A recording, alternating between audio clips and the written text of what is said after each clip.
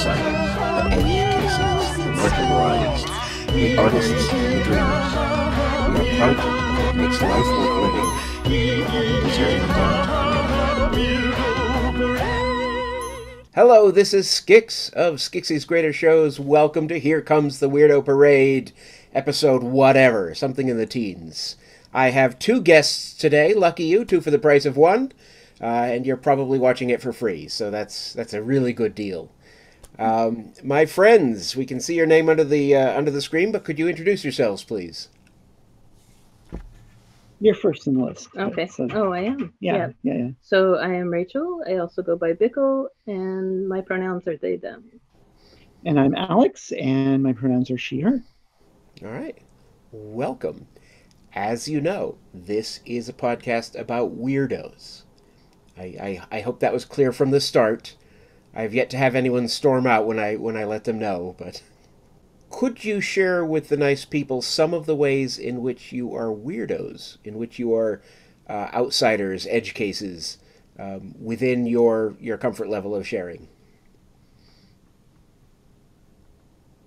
Well, I don't know. I've always felt like I was outside of everything. Growing up, I identified the most with Spock or Hyder DeVries from Dune as a Mentat. I felt like I was a Mentat. Became obsessed with Dune. And I always felt like I didn't quite fit in with everything, the entire world, and that I didn't belong on this world, and probably was not a human. And I still question that when people say, oh, we're all humans. I'm like, maybe not me, but that's all right. And as I've gotten older, I've learned more and more about my specific weirdness. When I was much younger, I first came out as bisexual. As I got older, I realized also trans. And then around that same time, I realized, actually autistic as well, and lots of other things that have all come into this big ball of who I am. So, I don't know. I'm an alien. Okay. That's the short answer. That's fair. Nice. I think the earliest part of it for me was like growing up as a military brat. My dad was in the Army, so every 3 years it was pack up and move. And like our last posting before my parents split was Berlin, Germany. So like there's very much this like being an outsider from the like like not quite fitting into German culture, but then also not quite fitting into the military based culture either. And that was really, it was hard. And then kind of growing up a sci-fi geek, like I loved Star Trek and Doctor Who and like Blake Seven a little bit. Like we got a bit when we were living in Berlin, got a bit of Blake Seven, which was like even more cardboard set design than Doctor Who was. Right. And yeah, I went through the same sort of like I tried identifying as gay in my 20s, as a gay male in my 20s. Expanded that to bisexual in my 30s, figured out that there was some gender stuff going on, and have gone from like tried a really hard femme presentation that didn't match up for me very well, and kind of have angled back towards like complicated non-binary but feminine, but yeah, lots of weird boundaried identities and interests. Was there a certain amount of like experimental, like let's try this and see if it fits, let's try that, let's tweak this variable, Yeah, I think in a lot of different ways, like for like I can think back to my 20s where it's like, okay, let me try being a club kid. Well, that didn't work. Let me try being a theater kid. Well, that kind of works. Let me try in terms of like gender presentation, yeah. I mean, I I've owned some dress since like my early 20s, like a little black dress, and that was just like, hey, Halloween, let's dress up in this and see how that feels for me. But yeah, it's changed. I've tried different things. I'm not even sure that I'm settled now. Like this is where I happen to be. And I think like there's an amount of um having that be always changing. Like it's okay that it's changing. Like it's okay that it's dynamic and fluid. And like I don't feel pressure to like pin that down and be okay, this is what's going on with me. And like if it changes next week, we'll adapt and move on to that. Um, it, Rachel, you also, I'm gonna guess, are okay with the moniker of geek. Oh, yes, absolutely. Yes. Have you two found that the community of geeks is more or less accepting of your brands of weirdness? It depends on which geek community, because wow, there are a lot of them, and there are a lot of them that are weirdly rigid in their geekness. And then there are a lot of them that are a lot more open and flowy. I think it's really interesting that I don't know. You hear stuff on the internet about um, Star Wars people fighting with Star Trek people and those all that stuff, and really it's generally toxic white males fighting with other people that are not toxic white males. And so a lot of the communities are a lot more welcoming than you realize once you get past some of the gatekeepers, right? The gatekeep people that want to keep you out. And that's definitely something that we found a lot of people who are nerdy and geeky um, and also queer and trans and open to all kinds of things, which is great. I think gatekeepers exist everywhere. Oh yeah, absolutely. I know in the arts, which is where I hang out mostly, there are definitely gatekeepers and obvious ones in geekery.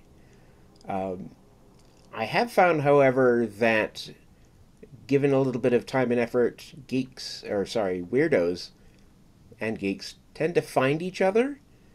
Do you have like a cluster of co weirdos that you hang with?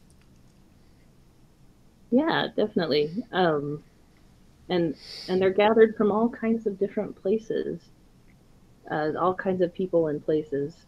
And I think one of the things that I've found is that different types of geeks and weirdos, once you get past the like kind of toxic gatekeepery people, we band together because we know that we are all the outsiders, and we are the ones that if we can support each other, and that's something that we do is we try to support each other, then we'll be sorry.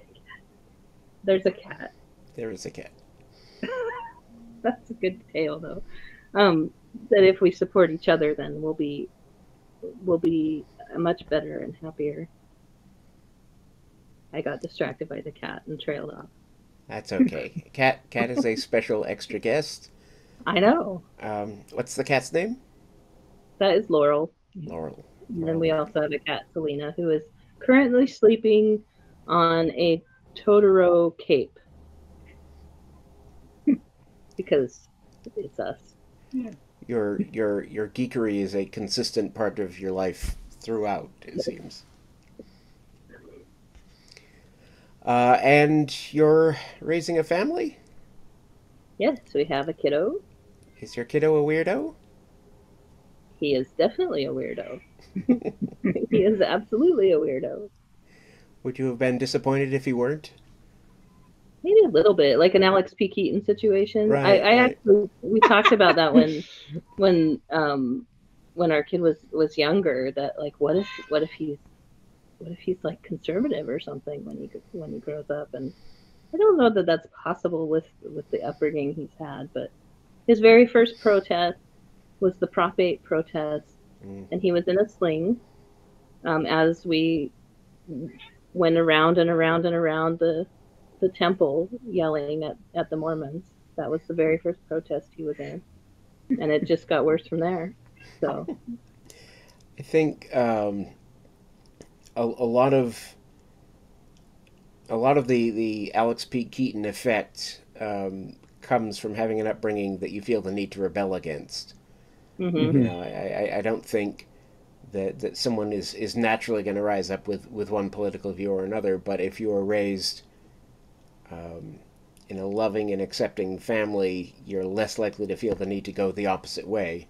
You may not agree with everything, but you're you know, people talk like rebellion is a necessary part of growing up, and maybe a little, but I'm not sure it is. Not really. yeah, I think boundary pushing is a necessary part of growing up and figuring out where you belong in your family and where what your space is like. But I think if you're able to open up conversation and open up communication, that all of you can exist together, and you don't, I don't know, I feel like we don't push on each other in a sense that there needs to be a rebellion, that Well, and I think there's a sense that that pushing is always going to be safe. That like hmm if he wanted to push a boundary, it's like, okay, you can, here's where you can push it, here's how you can push it, or like we see that you're pushing it, but never like a don't do that, stop that, it's not right. Like I think it's much more of a like, if you're pushing something that like is dangerous, okay, here's the reasoning behind it. Here's why we're thinking about this, or let's take this slowly, or let's like figure out how we're going to work with this. I don't think there's ever a like hard stop or a like, nope, we're not going to let you do this. We're not going to let you be this. In my experience, um, that can tie into the autism thing because we tend to not like rules just for their own sake. We sort of have to Mm-hmm. hmm understand them. And growing up being told just because I said so is so Yeah. I don't even know what it's just terrible, yeah, and being when you ask for clarification, being treated like you're challenging when really Mm-hmm. you're just trying to understand is so frustrating. Or And even worse, that fear of punishment, right? Like I grew up, I was out of line, I have my ass beat. That was how parenting. Okay, I gotta take a step back from that because I don't think saying that's how parenting was like that's a pretty broad stroke, but it was a popular and accepted parenting technique, right? Like right. physical discipline was a thing that was tacitly accepted, and like we've learned so much about how like that affects your development and affects your growth. Like if you have somebody that's like doing physical punishment as a way to like mold or shape your behavior, like it's so harmful. It's so harmful. well, even from birth we tried to always explain why, Mhm. even if we knew that he wasn't going to understand what we were saying, we still tried to explain why we were doing what we are doing. I'm going to change your diaper, so I'm going to have to take your clothes off in order to do that. Like just talking about what I'm doing and why. And anytime Mhm. we have a statement where I need you to do this thing, there's always a why behind Mhm. it. And when I ask, do you want to blah? I'm ready to accept a no. And I think that's a huge, huge thing where a lot of people are like, yeah, let me ask for your consent, but then if you say no, then you're basically emotionally punished for that. And How being many able to kids accept no is huge. how many kids have been forced to hug the creepy aunt?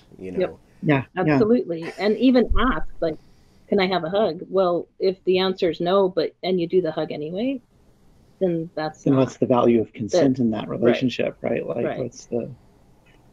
what is that teaching? And consent's been a huge theme for our parenting because everything involves consent. It's not a sexual thing.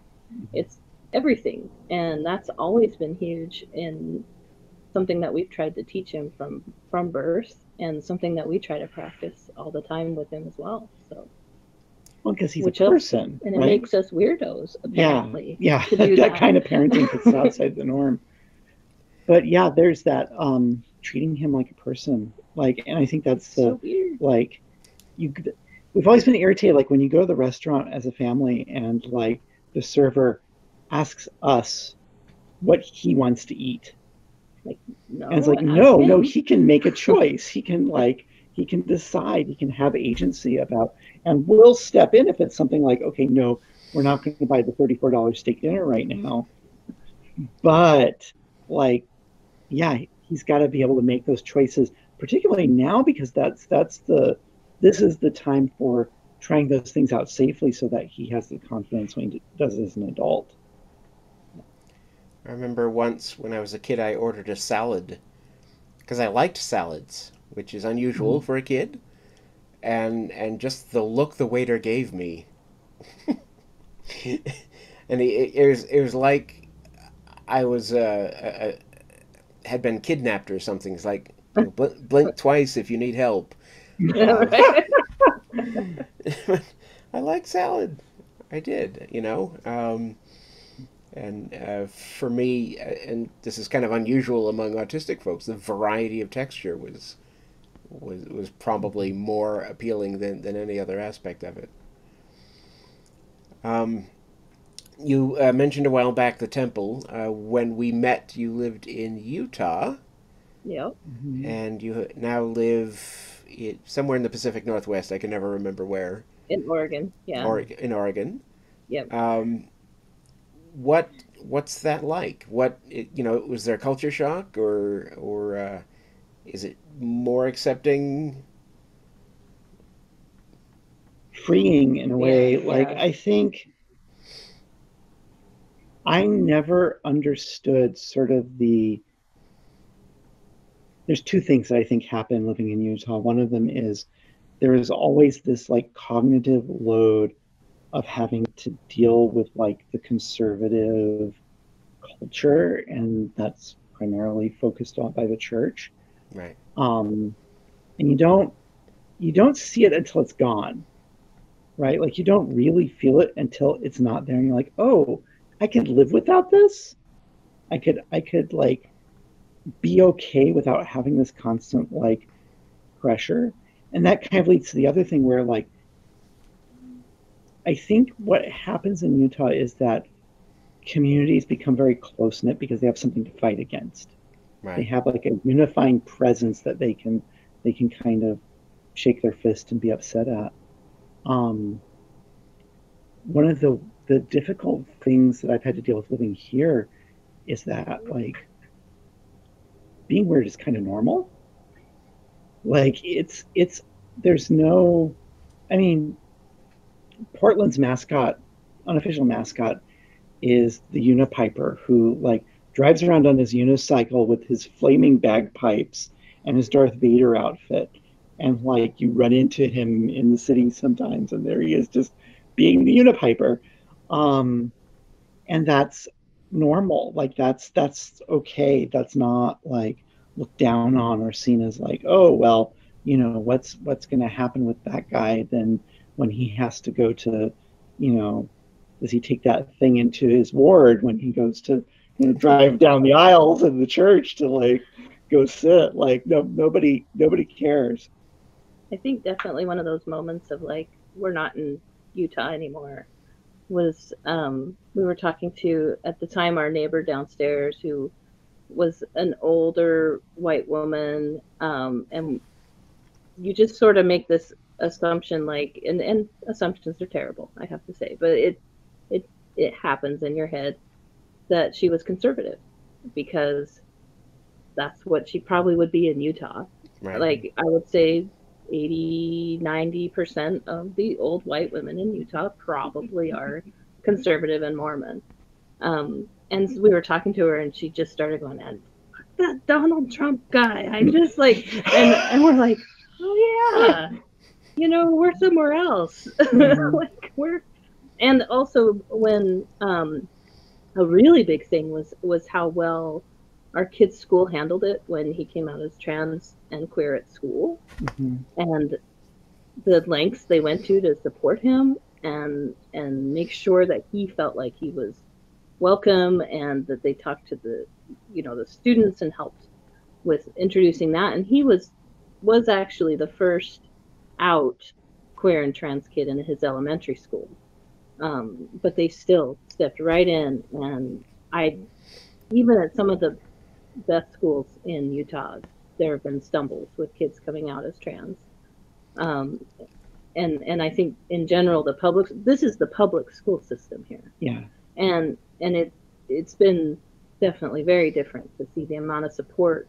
I mean, his district 2 years ago in June of 2020, when the protests started all over the United States, came out with a statement that said Black Lives Matter, and here's what we're doing, and here's how we're supporting, and here's what we're doing right now. I would not have seen that in Utah. There's no school district in Utah, I know, because I used to work for a school district in Utah, that would have come out and said Black Lives Matter. They just wouldn't, you know. No, but they absolutely would have come out with a statement in favor of police. Yes. Mhm. Yes. Oh yeah, And have definitely. like yeah. Yeah. I honestly, I'm a little tired of Utah, and I keep thinking that your region of the country might be a good fit.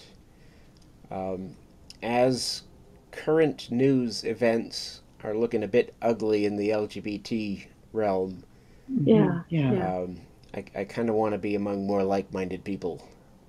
You know, Yeah, Mhm. and it's a safety thing too, and it's hard because I feel some guilt for abandoning the communities that I helped support and create and foster in Utah, but at the same time there comes a point where you're so tired that you've just got to do something different and help recharge your energies and support from a different space. And if that means it's farther away, then that's what it has to be in order for your own brain, you know. Yeah, and if you think about it in terms of like spoon theory, like living in Utah is like you have five spoons, but one spoon is always taken up with this thing. By the It's church. always taken up with dealing with the church and the conservative stuff and all this like, and it's like getting a spoon back. It's like, wait, I actually have like some energy and some opportunity to handle something else. What is that? And there's a little bit of wrestling with that, and like Mm-hmm. what do you do with that? Like, now that you have that energy, what can you put it towards, or what can you think about with it? uh, one of the groups I don't know if you were a founder, the 1 to 5 Club. Uh, is that still going? yes, it is still going. And I was sort of involved in the creation. Yeah, like one of the very first like mods, and both of us were. And I was involved in the group that existed before the 1 to 5 Club, which was by Poly Utah. And the by Poly Utah separated out into the Utah Polyamory Society, and then the 1 to 5 Club got created as well because there was a need for those two communities to have their own spaces. And so, yeah, that's kind of the history, some of the history stuff there. And for anyone watching who doesn't get the reference, can you explain what 1 to 5 means? Yeah, so the Kinsey scale is 0 to 6, and 0 being you're quite straight, and 6 meaning you're quite gay, and the 1 to 5s are all the people in the middle, um, the outsiders, the edge cases, Right. yes. And calling it the 1 to 5 Club, I think neatly skirts around some of the bi versus pan conflict, Mhm. Yep. needless conflict in my opinion. But Uh, so that's yeah. I've attended a few of the things, but I don't know. I'm not as social as I used to be.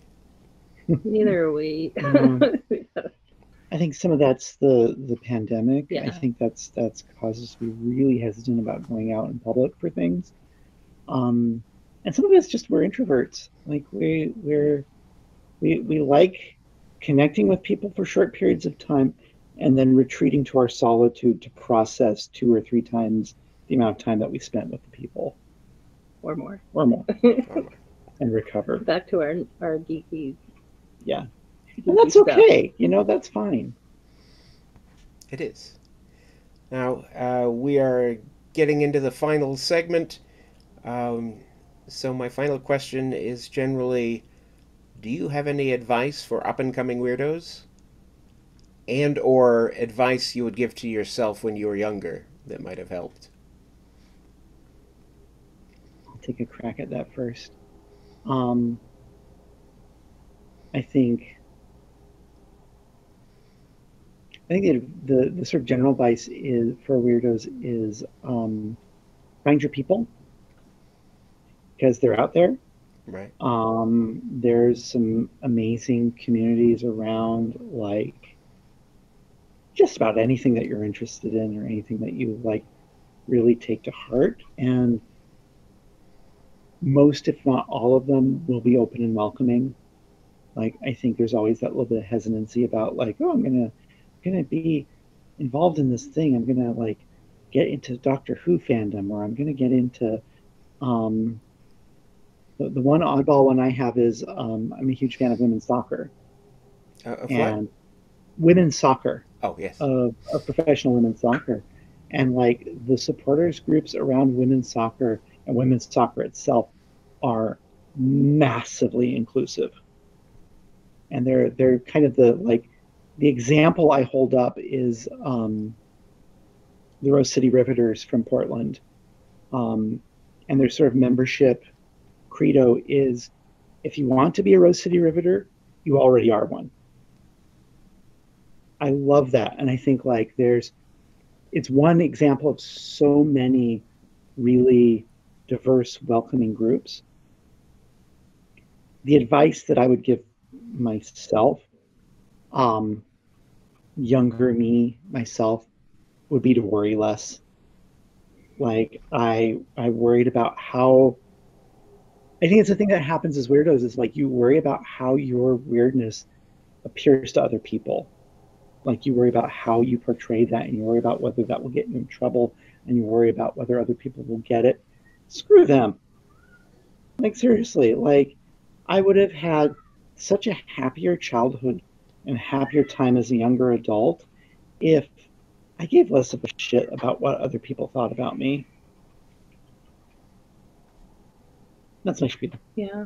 I think a big thing I would say to myself and to people out there is absolutely nothing is as dichotomous as you think it is. Mm-hmm. I mean, really, like all of these opposites and dichotomies that we've been taught from when we were babies, good and bad, black and white, happy and sad, they're actually not dichotomies. And I would like to invite people to think about how much more complicated everything is, um, than than thinking about it being one way or another. I think that's both of those are good things to share. Um, yeah, the whole dichotomy thing. I mean, we can blame Greek philosophers for that somewhat. I saw I think it was an episode of QI where they talked about how there's no such thing as a fish. Are you familiar with that? The idea is they tried to pin down taxonomically what is and what isn't a fish. And there are no attributes that universally identify the fish and exclude the not fish. Um, so there is no boundary between fish and not fish. So, in a sense, there's no such thing as a fish. And I actually found that really interesting and kind of That's a phrase I kind of mutter to myself sometimes when I see things being a bit too black and white. Sounds similar to a lot of other things going on in the news media right now. Oh Yeah. yeah. Oh yeah. I won't say there's no such thing as a gender, but there's no such thing as a gender binary. Yep. Absolutely. Mhm. All right. Well, that does it for us. So this has been Rachel and Alex. I am Skix. This is Here Comes the Weirdo Parade. Stay tuned for the theme song, which is going to get stuck in your head for at least another week, so you want to come back next Monday and watch. Thank you. Yes. Thank you, and we'll see you next time. God bless you all. God save the king.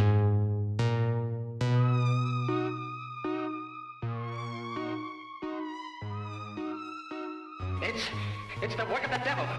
You'll feel better after you drink this. Glug? Glug? Glug? I can't stand it. I can't stand it. Can't help that. We're all bad here.